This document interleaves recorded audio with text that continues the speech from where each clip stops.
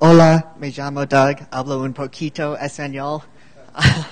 So that's about the extent you'll hear of it in this presentation. So this is I Want It All and I Want It Now, configuration management and CI. If this isn't what you wanted, you're stuck here now, because I will watch you and glare at you as you leave. No, I won't actually, so if you want to leave, hopefully you're in the right spot. I'll go ahead and start with a little bit about myself. Like I said, I'm Doug Dobrzyns. I am build manager and a Drupal developer at Promet Source. We're based out of Chicago, Illinois, in the United States. In the past, I actually got started with Drupal at the university I attended, where I actually became the student manager of the web help desk, taking care of hiring students, ticketing, managing all that allocation, the workflow.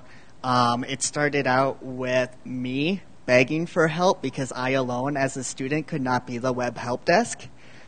Growing it to, at one point, having 8 other students working under me. I've actually made websites, though, since 5th grade. Although you might think I major in CS, computer science, I actually was a history major and a Russian Central and Eastern European Studies concentration. So it goes to show there are many paths to technology and Drupal, and it's more about passion and where you want to go. So I wanted to get a little bit of an idea of who you are first as an audience. So how many of you are developers? So most of you. How many of you are sysadmins? So there's some overlap of roles. How many are project managers? Some more overlap, not uncommon. And how many are upper management or in more leadership roles? Several more as well. So a fairly good mix with a lot of overlap, which will be very good, I think you'll find. So I wanted to start by saying, why does this topic even matter? Why does configuration management and CI important? So how many have played the what's on staging, what's on production, who knows game? How many of you have been in that situation? Trying to figure out what's on production versus staging versus in development. So several. How many have had times where you've had to play deployment roulette? Oh, it worked this time on production. It worked this time. This deployment blew up. Any of you experiencing that? Couple more as well. How many have had or heard or said, but it worked on my machine? So that's a lot more common. And how many have played the, well, it was fixed at one point game? So several more is now. I think throughout those, most if not all of your hands went up. This is why this matters. This is why configuration and CI matters, to help deal and hopefully alleviate these problems, or at the very least reduce them. So I want to get started with a little bit more theory to think about what it even is. So let's start with configuration management. Here's one definition. Configuration management is a critical cornerstone of IT automation, providing tools that allow you to centrally manage the packages, configuration files, process state, firewall rules, and other settings that equip servers to do their assigned jobs.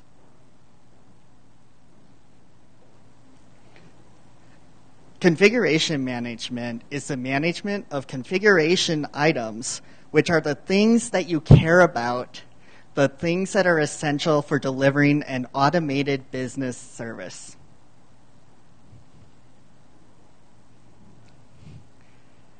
Configuration management is unique identification, controlled storage, change control, and status reporting of selected intermediate work products, product components, and products during the life of a system. The IEEE, Institute of electrical and electronics engineers way back in 1987, in their guide to software configuration management, actually included these 4 components: identification, control, status accounting, and audit review. So this isn't a new concept. Software configuration management, SCM, or just plain CM configuration management, is any organizational framework that is a discipline for managing the evolution of computer systems through all stages of systems development. Okay, who's confused? Anyone in here confused? Because I am, and I'm supposed to be talking about this. As you can see, there's some debate and variation over exactly what configuration management is. If you decide to take on configuration management as a company, this is something that you will have to think about. What does configuration management mean to us? Come to an agreed upon definition so that you're all talking about the same thing, and maybe identify certain parts of it that are important or more important to your business aspect. So for our intents and purposes, I'm going to define it as setup of the infrastructure used in order to get your software from the beginning, that is, from programmers and developers, to the end, that is, the customers. I think it's really important in there to define it not as just the infrastructure setup, but why are you setting up that infrastructure? What's your ultimate goal, so that you don't forget where you're going and are blindly going down a path and then say, oh, maybe this isn't exactly what we wanted. It's always good to keep that end point in mind, that you need to deliver a product, that developers may have pieces of the code, and somehow you need to get that together and out to the client and be able to have that consistent. So why should I even adopt CM? The beginning questions where everyone almost ended up raising their hands thinking about those scenarios are part of the reason. Puppet Labs actually outlines 3 reasons for CM. Not automating configuration management causes pain. So if you look at this as setting up servers, if someone's going in and manually setting up your servers, all your VMs, it's going to take time.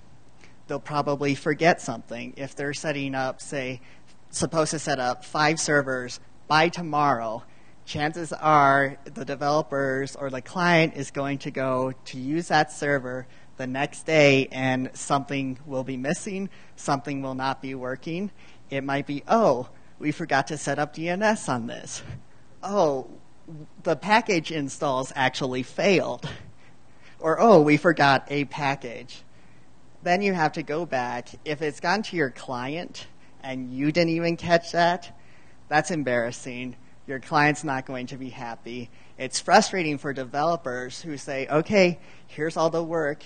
Let's push this out to a QA server, and now it doesn't work. They can't push it out. Now QA's delayed.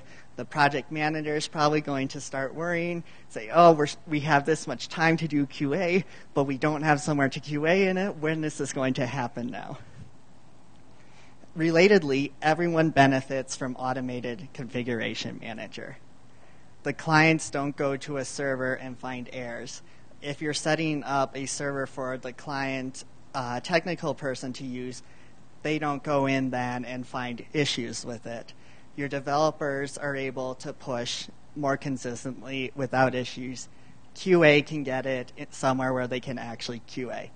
It makes people happier. And in that process, it saves time and gives you time to do other things that you want to do. Now you can work on improvements and innovations. Now what maybe took hours or maybe even days to set up X servers, you can automate, get done in half a day. Now you time to say, oh, what else can we do? What can we do to improve our company? What can we do to be even better? And you can deliver things faster to your client. So what are some tools out there?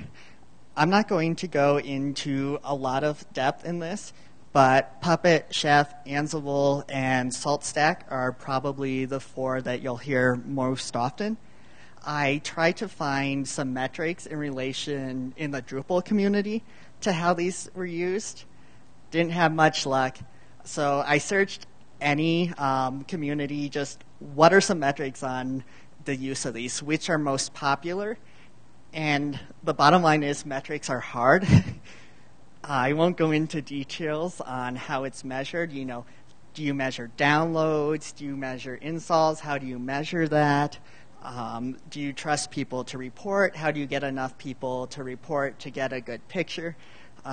There's an article that I'll link to, a blog post on some of these challenges of getting metrics on which configuration management systems are out there.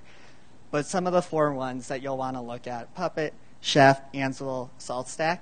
I can say from anecdotal experience, from what I've seen and talking to people within the Drupal community, Puppet and Chef are probably the most common. So then it becomes a question of which do you use? These are questions that have been asked before, and there are some pretty good answers out there, so I'm going to just share a couple of them. So this comes from a blog post on just Puppet versus Chef. If you want to get into some really interesting debate, just Google Puppet versus Chef, and you can go down a mine hole of information and comments. But one of them ultimately concluded, if you have time to try them both, then do. It's a bit of a case of horses for courses, and you may be surprised. Doing one is light years better than doing neither. So if you're agonizing over the decision, just stop, toss a coin, and get going today. Bottom line, something is better than nothing. Similarly, in a book, Taste Test, that compares all 4 that I mentioned, Matt Jane says, just using any of these tools is a huge win. Having scripted, documented, replicatable servers can speed up your development and operations dramatically. So ideally, you would want to pick probably a couple. Try them out in your situation. Try them out on your projects. Set a stake. We're going to implement this to this state on this project by this day using no more than this hours. And see how far you can get with that. You may get there, you may not, but it'll give you a good idea. It may be this isn't the right tool for us. It might be maybe this is more than we can chew off in this time. It might be maybe we don't have the resources to do this. So moving on then from CI, starting again back with the theory, what the heck is CI even? When talking about CI, of course, you have to look at Martin Fowler's blog post on CI. So Martin Fowler defines CI as a software development practice where members of a team integrate their work frequently. Usually each person integrates at least daily, leading to multiple integrations per day. Each integration is verified by an automated build, including tests, to detect integration errors as quickly as possible. So let's go ahead and break that down a little bit more. There are only 4 aspects required for CI: version control, build script, some sort of feedback mechanism, and a process for integrating source code. Obviously, you're going to want your items, your configuration, your development into a version control repository. A single version control repository. I want to add, I was explaining this to someone, and like, yeah, we have that first step met. I'm like, okay, point me to your version control repository. And they're like, well, it's on every developer's computer. Having a single version control repository isn't the same as using version control you're using a version control system individually. Using it individually, every single developer could track changes they made, and they could say, yeah, I made these changes, I made these changes, I made these changes, but there's no way to track what's being merged. And at that point, the project managers, when they're trying to get a picture of what's done or what changed, or you're trying to debug what might have happened, what are the changes in this time frame, it's going to take a lot of time to get your developers to report that. You might run into then, well, I'll leave out this one detail because it doesn't seem important and it's embarrassing. And it might turn out that's the one detail you needed. So you want to have a single version repository, the master, where you know this is where everything's going. This is the state that we can use. You're going to want to have a build script, some way to create your system. In this case, once you have a server set up, you're going to want to get Drupal, get it installed, get the right modules enabled. If you're maybe doing updates and changes, you're going to want to get all those changes applied. And you're going to want to script that. You don't want to have to go in and say, okay, I need this change, this change, this change. Oh, this change requires I could go into the UI and change all of these pieces. You're going to want to automate that so that A, you don't miss pieces. It's more reliable that way. And B, it saves time. You have that automation once, you run it. Feedback mechanism. When you're doing tests, you want some way to know test failed. When you integrate the code, say whether it's on after GitHub or if you have an integration server, you want to know when those are failing. So if someone's code that they're trying to merge in has issues with code that already exists, you want to know when that's going to fail. Ideally, you want to send that out in some way, whether it be email, a text message, a notification, in a chat. You'll want to think about what are the best mechanisms to get this out, and who do I want to get this out to. One thing to be really careful in your feedback mechanisms is information overload. How many of you get GitHub notifications for every single project, or notifications for every single ticket updated, even if you were the one who made that change? What happens when you get those email notifications and you just see a ton of them? You don't see them. They disappear. So you want to find the right amount. It's probably not a good idea to send, if tests are failing all the time, for every individual developer's PRs, you might not want to send that out to all developers because they're going to start seeing, not me, not me, not me, not me. I don't need to pay attention. There's one there that I didn't see that wasn't me. That was me. There's another one that was me, but none of the first ones were me, so I'm not going to pay attention. You're defeating your purpose of getting feedback fast. And you want that process for integrating your code, making sure there aren't conflicting changes, making sure that when you put all of the different pieces together, they fit and don't break. Martin Fowler goes into a lot more depth into some practices. These entail the pieces that I talked about, and you'll see a lot of the same items here. So like I mentioned, you want that single source repository. You want to automate the build, automate tests. You want frequent integration. Your developers ideally should be making daily commits and pushing these, and then all those commits should be merged together, say on an integration machine.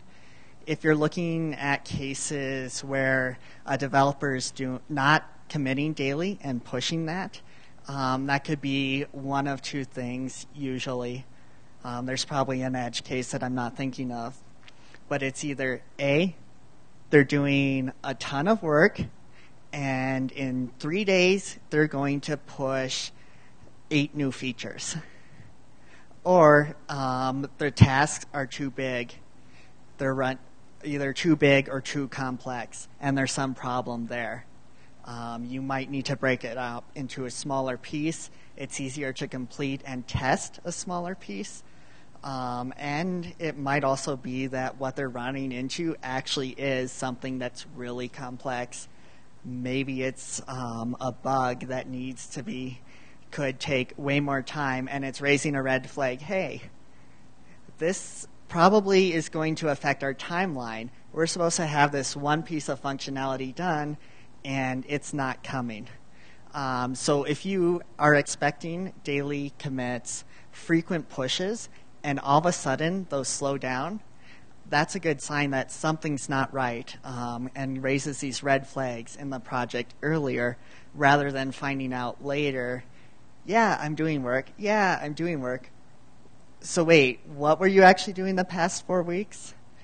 Which can put project managers and technical leads in a really tough spot.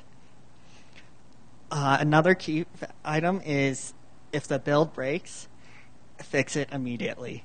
If it's an integration where there are multiple people working on the code, it's probably good to stop work and get together and resolve that. And in fact, you actually should do that. You shouldn't continue work while the integration build is broken, because that means you're working against something that's broken, and when it gets fixed, you may have to go back and change what you implemented, whether it's a new feature, bug fix, or you may break the build again and have to spend more time fixing the build. If it's someone who, if you're running, say, tests on every PR and it breaks the build, then that person should go back and look at their PR, see what did I do to break the build. The other thing is you'll want to keep the build fast. Projects get complex, so you may find that you have to break this up. Look at different ways, whether it's throwing more resources at it or not running all the tests all the time. I was working on a project where we were running Travis CI with a bunch of tests, and it was a huge project. We were building the site from scratch all the time. So site install plus enable all the modules being used, enable all of the feature modules, do a bunch of configuration then, and run all the tests. And it got to where it was taking 30 to 40 minutes. That's too long for a single person. It's slowing down your rapid feedback time. And then you may say, okay, I completed this task, and before you can even get it to, say, development initially, where someone can take a look at it, you're waiting maybe 40 minutes for a 2-line fix that maybe you didn't have to run all these tests on just the PR. You'll want to work in a clone of production.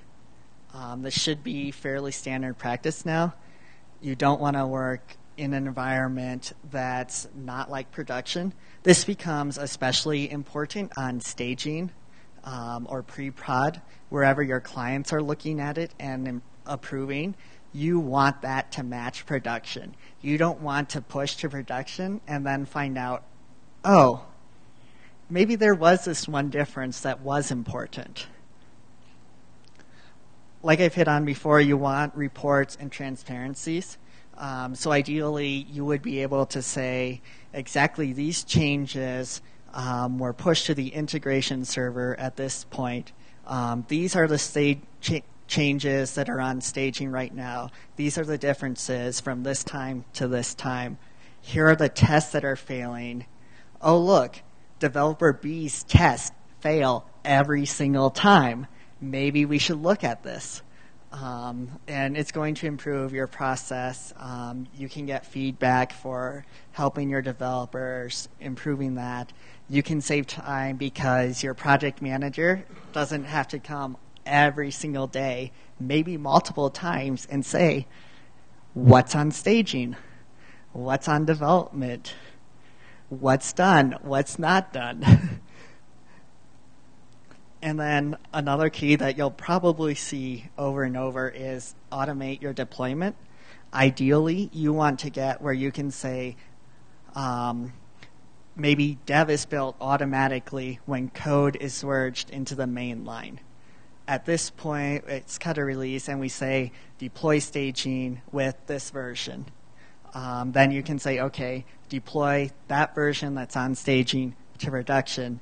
And the goal is to get to a one-step deployment with as much automation as you can. So hopefully you should have some answers right now to why should I even adopt CI. It reduces your risks. You catch errors sooner. There's less chance of these errors making it to production and your client calling and saying, why isn't this right? It also reduces repetitive manual processes. This saves time. Your developers can actually be doing what they're paid to do rather than running a bunch of commands or doing a bunch of pointing and clicking or setting up servers, whatever it may be. They can work on other more valuable tasks. You can generate deployable software at any time and any place. So you shouldn't have to wait to get software out. You should be able to say, okay, this is good to go. We're going to deploy it. Obviously going through approval channels. You have that QA done, a lot of QA done ahead of time. It enables better project visibility. You know when things are breaking. You know when you break things unintentionally. To have one example of project visibility, I actually was working on one page or one specific view, and that was used on a few sections of the site. And I push it, and all of a sudden, our homepage tests are breaking. Every single landing page test is breaking. This affected one section. These other parts shouldn't be breaking. If you had QA done, hopefully you would have had a thorough enough manual QA process, if you're still doing that, to check other areas of the site, not just what work was being done. But this was no time other than to write these tests initially. I know everything's breaking. This saved us embarrassment. We didn't even get it to development or QA. I saw that I broke the build. I went back and looked and said, oh, I only used one equal sign instead of two, and set the view name on every single page. So this is an example of something that could have been really embarrassing. If this were a hot fix and we're pushing this one thing, you want this to production rapidly, you go through QA, your QA person looks at the pages that's on, doesn't look at any other pages, you push it to a production, your client's not going to be very happy if half their site breaks. And that's feedback. I get the notification that I broke the build. I go and fix it. It's only me. I'm the only one looking at it. It saves this time from other people. And I know automatically without having to go and QA first, which is something I would say probably not a lot of developers are fans of. And as that example shows, you can establish greater confidence in your software product from your development team. When you have these tests in place, you can know this didn't break all these other things that we're testing, and we didn't even have to look at this manually. You can say with a much greater chance, my changes aren't going to affect other places or break unintended things. So, what are some tools out there? There are a ton of CI tools out there.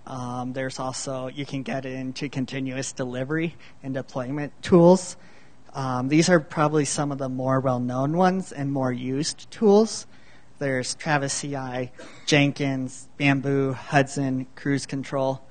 If you want to know even more, I strongly suggest looking at the Wikipedia page. They have a fairly good comparison, at least as a starting point, of these are all the tools out there. and it's huge. So now let's take a step back a little.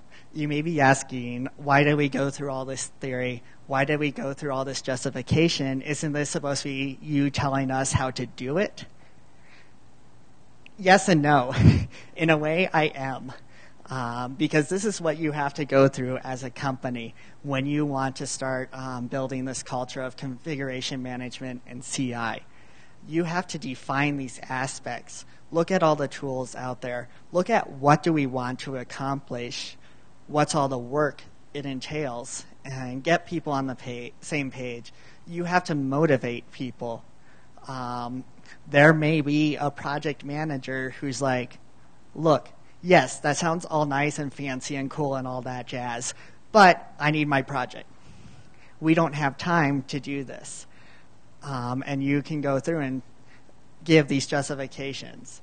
Explain, this is why it matters. Yes, it may take more time up front. Actually, it probably will take more time up front, especially if you haven't done this as a company on any projects. But you can look at, here's what it offers. I can offer you greater assurance that my code, that my changes didn't break the front page. And I can save you time now that the QA wouldn't have to go in and just say, there's no front page, which is a waste of a QA time. So you're saving resources on that project.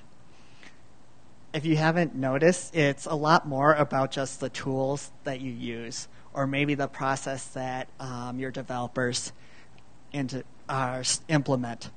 I've seen cases where they say, hey, developer A, sysadmin A, work together, make CI happen. No other company involvement. You can probably guess it doesn't always go so well.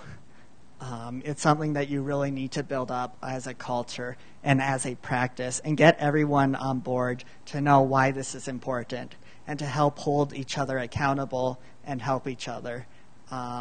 If you have other people working with you as well that are supportive, it's a lot better than pounding away at it as a single person and saying, I'm running into this problem, I'm running into this problem, I'm not making much progress, or I'm doing all this cool stuff and I'm helping and nobody else cares. All of a sudden that person starts getting unhappy, they become frustrated, and they leave.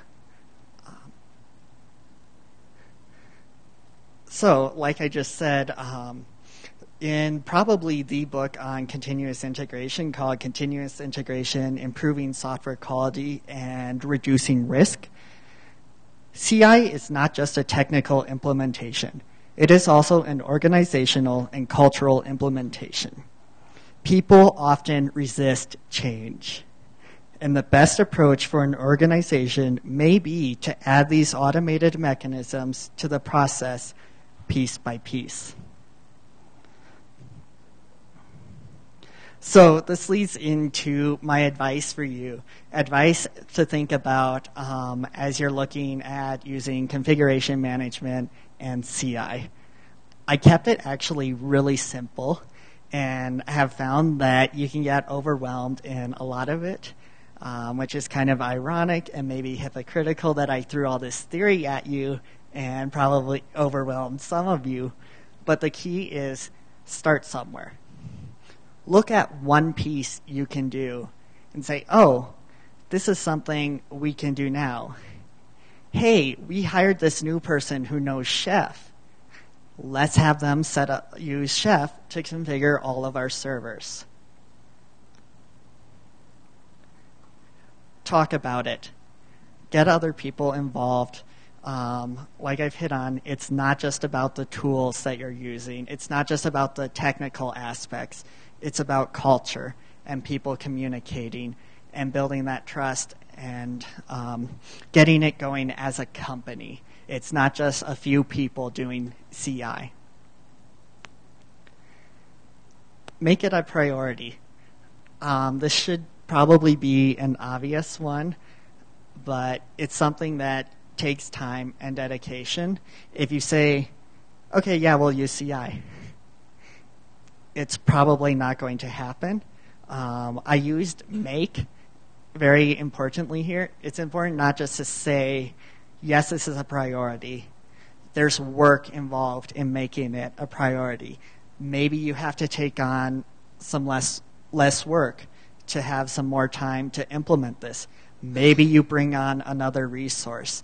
You have to take action as well to get this started, get this implemented. And making it priority also means involving other people and getting them the time. It's probably not going to go very well if you throw this on one person and say, you have X hours to make this happen. Relatedly, allow time, not just time as in priority for people to do it, but time for this to come. Don't expect, that silver magic bullet. It's going to not happen at once. You may start making small incremental improvements. So there's a lot to do. There's a lot of things you can go. You may look at, this is where I want to be down the line, and lose sight of what you're actually doing. You can say, I want to be, all the way in California when it's sunny. If you're aware of Chicago weather, it's snowy. And I'm missing the fact that, hey, the sidewalks are cleaned now. If you don't forget that, it takes time for the weather, for things to change. So one way you can get started that Promet's actually worked on is what we've called the Drupal 7 framework. It's an easy way to start a Drupal project, what we've dubbed the Promet way. It's by no means the only way. It's a way that we've started using. So working locally to get started, you'll have to have Composer, but once you have Composer, it is 2 steps, 2 commands to get a working installation of Drupal. So you use Composer, create project, Promet/Drupal 7 framework, pointing to the GitHub repo, and then your project name. That will get all of Drupal and several modules that are fairly common on every project, including views, items like that. And then you run Vagrant up, which if some of you are familiar, we use Vagrant to create a VM instance locally to have the site. With those 2 commands, you can have Drupal on your locally working, and you have several key modules you need. There's no need to go download Drupal, get a virtual machine, do all of that. So I'm going to dive in a bit deeper into several pieces that the Drupal 7 framework pulls together. These are all open source tools that we have that either exist in the community or we have built on or used. So we use what we're calling Drupal Tangler. This actually uses Composer to manage your dependencies and get all the files in the correct Drupal-y structure. So getting your modules and sites all modules, getting your themes and sites all themes. Nice thing with using Composer, how many actually have used Composer or are familiar? For those of you who haven't or have used Composer and do code reviews, have you ever had that instance where you're reviewing someone's code and they had to implement some functionality and it's maybe 10, 50 lines of code buried in 5 module files, and you're trying to review that code? Have any of you been in that situation? How fun is it? How easy is it to review their work?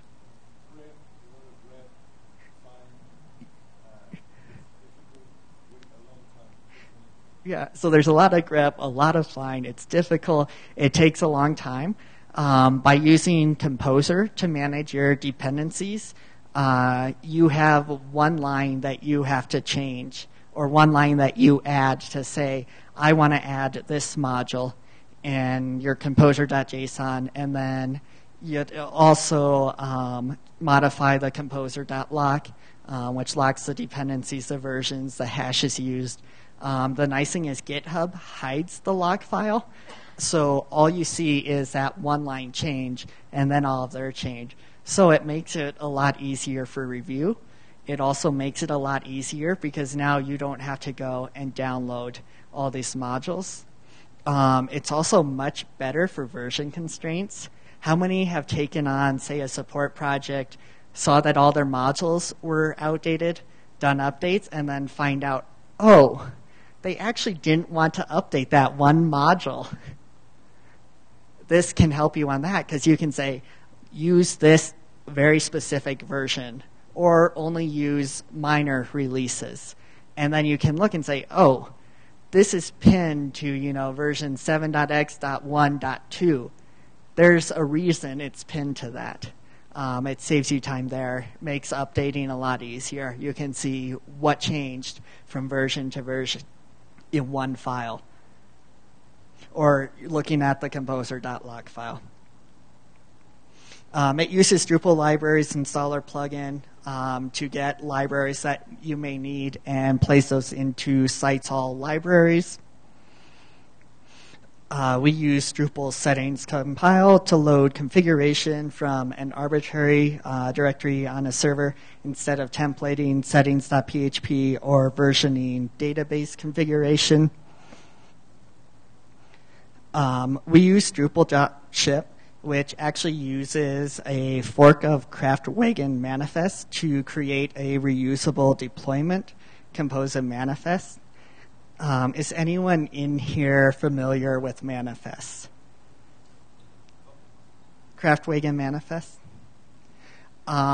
It's actually really hard to find a good definition of Craftwagon manifest.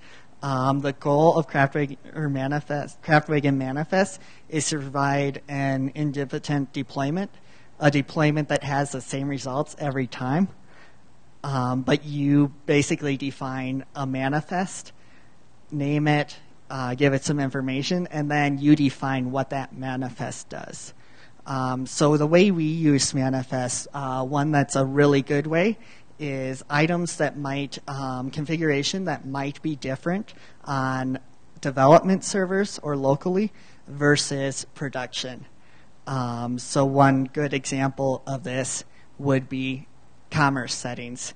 You want to make sure that you are always using the production, the live commerce client on production. You do not want to accidentally change that back to dev and maybe cost them thousands of dollars. So this defines a Craftwagon manifest using environment variables to make sure that those settings are always right on every deployment on production. Relatedly, it makes sure then that once you define them, that it sets up test settings on development, staging, development, integration server, as well as locally. My advice is if you start doing this, if you look closer, there's a default env file which you can copy and then override. Set your defaults to non-production settings. That will save you a lot of time and is generally a safer thing to do. You can also use it to, say, configure how do we handle email on development settings. You don't want to actually be sending emails when you're testing. This is something that we've learned the hard way that you'd think would be something every developer would set up. I set up development environment. This site sends emails. Maybe we shouldn't send emails to everyone on the college campus with an email address when we're testing the email send function. If you want to learn more about it, there's a whole blog series that we have. Actually, right about that time, I want to make sure we have some time for questions.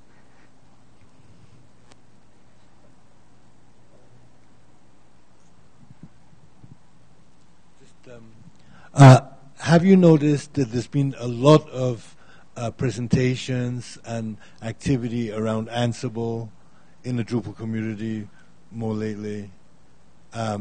there's been a book written that includes Drupal playbooks and stuff like that. Doesn't mean I agree that whatever. If someone in the group knows Chef or whatever, start where you can, and that's it. Doesn't matter really. But Ansible seems to be a much easier approach. I don't know if you agree with that or not. Anyway, to discuss. I have noticed that it is becoming more popular. I haven't worked with it. We've used Chef since that's what we have done and what we've known. So, and sometimes your reason for using something maybe that's why. So. Any other questions, thoughts?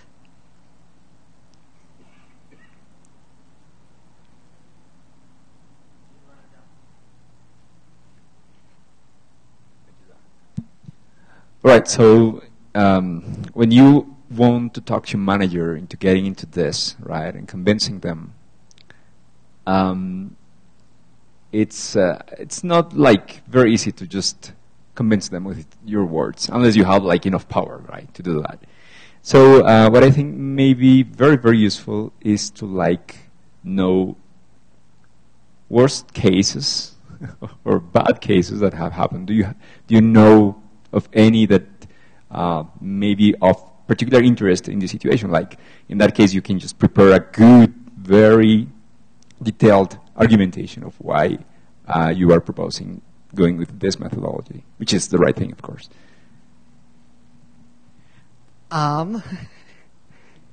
That's a really big question. And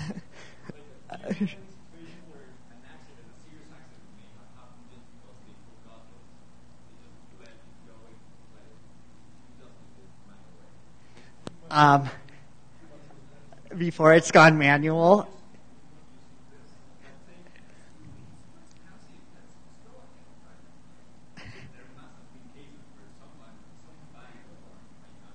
I can actually give one example, and then I'll have Andy give another. So in the very, very early stages, with just using build scripts, nothing nearly this complex, saying everything needs to be in code. We use a build script to get the correct settings on dev versus staging versus production. Someone decided that's too slow. We don't have time to make sure we define all these things. The client comes and is like, okay, we need to do updates. So we do updates, and their whole site breaks. And even worse, we were getting inconsistent results. So sometimes it would take one action, and sometimes it would do something else. And we ended up finding one thing that was breaking, which actually was the home page, was happening once every 10 times. And this was because he decided we aren't going to use a build script. We aren't going to make sure we're defining releases and have a proper channel for QA. It's client wants us on staging to review now, so go in and cherry pick some stuff, and only that developer knows. I had to spend 3 months going through this project to fix it just so we could do updates, just so we could run updates. And in the process, I found out that there was missing work. So I don't, if that's not an argument for process. One example. Andy, do you have another? Yeah, so Dougie and I worked together. If you guys, one argument that we had for it, we actually had one of those projects that was pretty risky. It had a very tight timeline. It had 2 teams, both a very large client team and a Promet team working together, and it had like a drop dead deadline with a very complex e-commerce build. And we decided to add the extra time to build test cases for every single feature, for every single item. And yeah, in the beginning it was a little frustrating because everything took a little bit longer. But in the last month of that project, when you had 20 developers working on this thing, and they had to run the build themselves to make sure that things didn't break, and that really saved our bacon. There's no way we would have been able to deliver if every one of the developers didn't have to build this thing from scratch, make sure it runs on their machine before they deployed it, and then you had an automated test running all the test cases. So yes, it did take longer, but when you're working on larger teams, it does save your bacon. So there's one case for it. Any other questions, thoughts?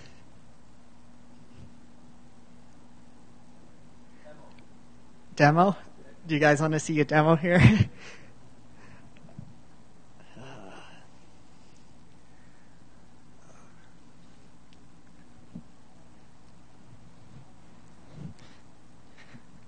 So we'll see how this goes, since this is completely for Andy's humor.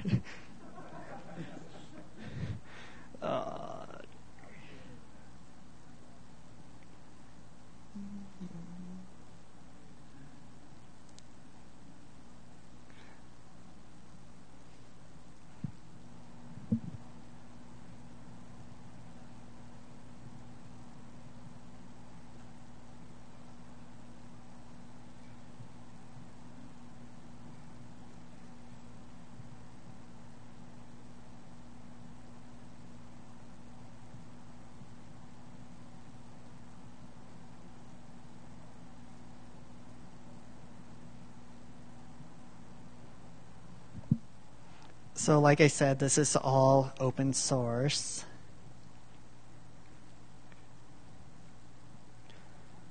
Let's see. So I'm going to go ahead and find that command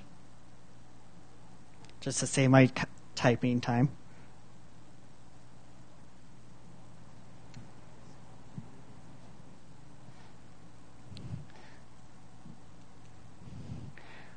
So we'll see how this goes.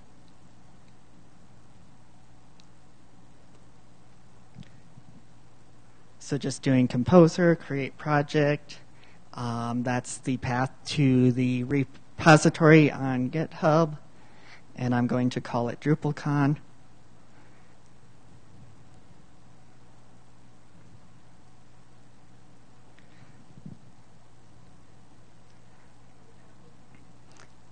And we'll see if it'll actually go.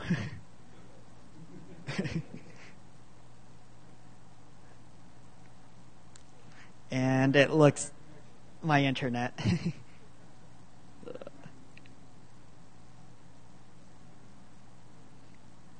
Yeah. So it looks like because I don't have internet, it's not going to go. So I won't troubleshoot that in front of you. But I actually did do that in preparation, debating doing the live demo, and it does work. It creates that directory in the folder that I was in with, in this case, DrupalCon as a name, has all the projects, run Vagrant up, and there you go. So. Yeah, it always fails in live demo, especially when you don't, prep it. So, any other questions, thoughts?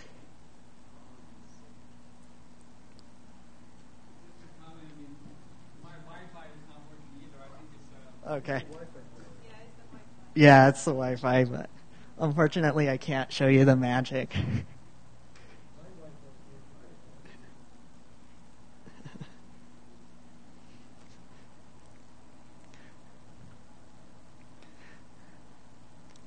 So if there aren't any last questions, I'll go ahead and put up my contact. I'm dobrzyns on Drupal. My Twitter handle is kind of long. I should figure out something better. But if you want, you can find these slides and all the links and resources in there. I'll be around at this time as well. Might have some business cards if you want to come up, chat about this, have more questions. Feel free to try this out, check it out, check out Drupal 7 framework, see if it's something that you like, provide some feedback for us. Maybe there are some ways that we can improve it.